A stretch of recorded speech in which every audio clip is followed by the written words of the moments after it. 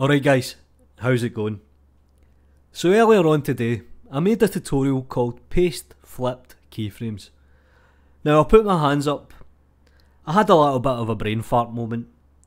But, in my defence, Blender's terminology here is probably not the best. But that's no excuse.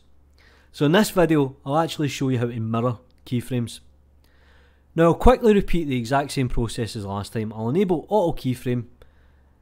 I'll move it -5 in the y-axis, and I'll move it on frame 60 plus 5 meters.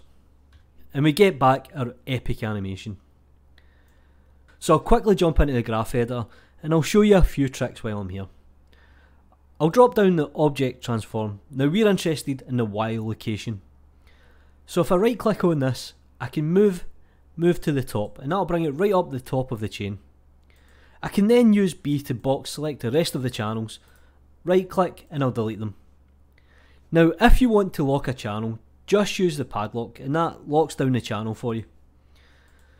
So in order to mirror keyframes, it's pretty simple. Select the keyframes, press Ctrl M and that brings up the mirror shortcut. Now just be careful, the graph editor mirror is slightly different from the dope editor, but we can use both.